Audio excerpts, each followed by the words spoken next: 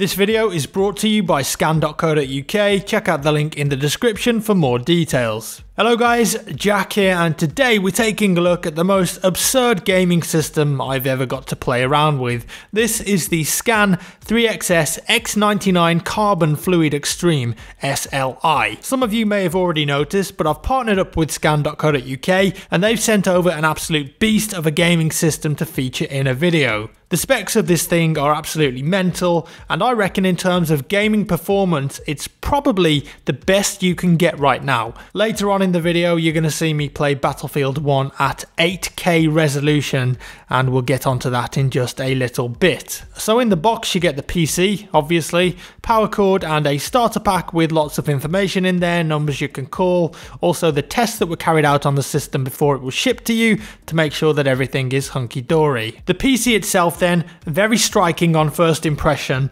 and obviously the custom water cooling loop there grabs your attention straight away. This is comprised of two EK Coolstream radiators, one at the front of the case and one at the back, and that pumps the white liquid around the system to keep it cool. So that's cooling both graphics cards and CPU in a nice loop. And what are those graphics cards, you ask? Well, that is two Titan X Pascal graphics cards, two of the most powerful cards that you can buy, and they kill games at 4K. We've got them running in SLI here with a nice EVGA bridge in between, fitted with EK water blocks for the cooling. And in this system, before you get your hands on it, Scan actually overclock these cards as well. So on the desktop, there's not much when you boot up, which I quite like, but you can see EVGA Precision X there, that's an overclocking tool. Load it up and you'll see an extra 175 MHz on the GPU core and 250 MHz on the memory. So a little bit of a boost there for more performance, but I reckon with a bit of careful tinkering you could probably push those a bit further as well. The CPU in here is an i7-6950X 10-core with hyperthreading CPU, and it's been pre-overclocked stable to 4.2 GHz. So for gaming, it's going to destroy absolutely anything that you throw at it, but also top of the line for rendering, streaming, 3D work, editing. You've just got so many cores there to use that in multi-threaded applications, it's going to be ridiculous. As for memory, we've got a whopping 32 GB in 4x8 configuration of Corsair Vengeance LPX DDR4 to 666 MHz. The motherboard is the Asus ROG Strix X99 gaming board.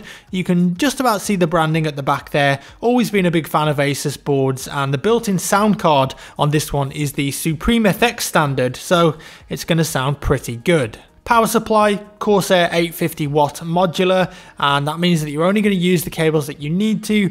Very useful, and that's plenty of power for a system like this. In terms of hard drive space, the boot drive is a 512GB Samsung 950 Pro SSD, and that's an M2 PCIe drive, and with those you're looking at 2500 MBS read and 1500 MBS write, so it's not messing around basically. Windows loads almost instantly, as do games and accessing any files on that drive. The other hard drive tucked away at the back there is a Seagate 2TB 6GBS, so you can whack all your games, TV shows, music storage, questionable anime movies, anything on there really. 2TB is a lot of data. We've even got a Samsung DVD rewriter at the front there if you live in the Stone Age, but it is always nice to have that option. The case is a black Corsair 760T, and it's got that big open window there so you can see inside, because obviously when you've got a system like this, you want to see inside. You can open it and swing it around very easily. It just opens up with a little latch. No thumb screws required there. And taking a look at the back side of the case, again, that just pops open with a latch, and we get a nice look at the cable management happening here. It's very clean, I have to say. No loose cables, it's tight, looks the business. Not that you'd ever take the back side of the case off, but there it is anyways. It's pretty neat and tidy. I don't want to skim over the cooling system here either, because this stuff is legit. The EK Coolstream radiators, fans, water blocks, there's just so much effective cooling going on here. It's really quiet as well, even when you're gaming, which I know will appease some people out there.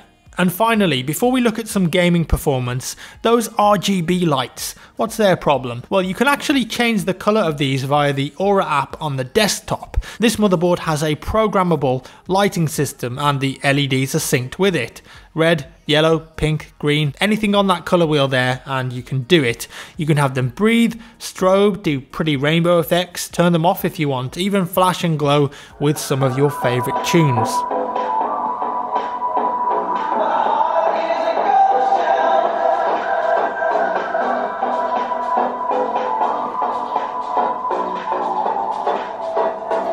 So that's a nice little overview of the system. The specs, as I promised, are mental. What about gaming performance? Well, 4K is the target here. If you're playing on a system like this at 1080p, then you need your head check in, so 4K it is, and naturally, Battlefield 1, it's just come out, it's probably the best looking game that's out right now, and we've got it here absolutely maxed out at 4K. What sort of frames do we get then? Well, there it is, at 4K on this system. With the combo of two Titan X GPUs and the 6950X processor, we are smashing over 120 FPS on maximum details, and that's just ridiculous. All we need now is that 4K 120Hz monitor for that buttery smooth gaming heaven. That'd be pretty nice. But really, I mean, that's just very impressive, because if this system can do BF1 maxed out at 4K, sometimes even over 120 frames per second, it's just going to crush everything else. It's obscene. Now, I wanted to test out some other levels too, and with 64 players as well, to get like an approximate average of your everyday gaming sessions. So I've made a little montage here, and pay attention to the frame rate in the top left, as well of the glorious action, of course. Panzer gesichtet. We are losing objective Apple. Sprengladung bereit.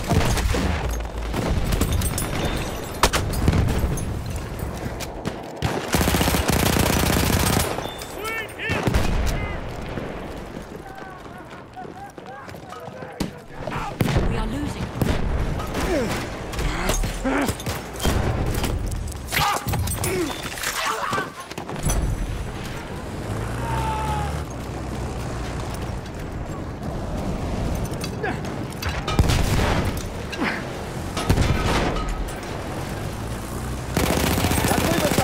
Sturmsoldat! Near your location.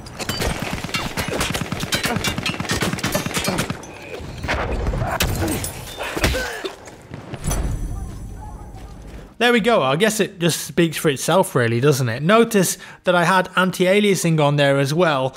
Do you need it at 4K?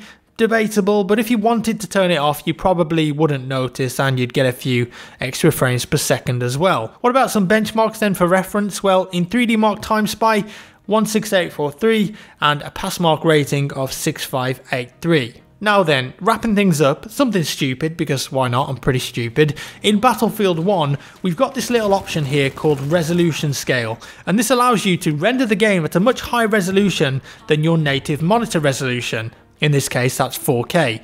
And if we input the command perf overlay draw screen info, we can actually see what resolution the engine is rendering the game at. Okay then, so for a laugh, let's whack the scale up to 200% and see what we get.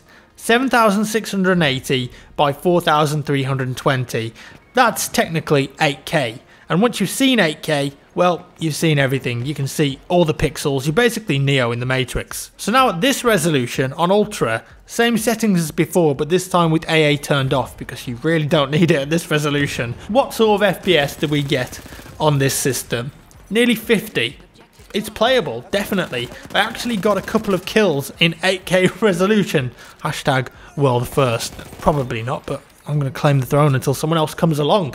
This system is a beast. Obviously, 4K gaming is a breeze, rendering is no problem. It looks pretty tasty as well, well put together and brilliantly executed. The only downside is that I don't get to keep it. Maybe next time. I hope you enjoyed this one, guys. If you want to learn more about this system and Scan, I've put links down in the description below. If you enjoyed the video, give me a thumbs up. If you didn't, a thumbs down. A big thanks to Scan as well for sponsoring this video and letting me play with a system like this, because it's not every day that you get to do that if you're a big nerd like I am. With that said, have a nice day, whatever you're doing, and I'll see you in the next one.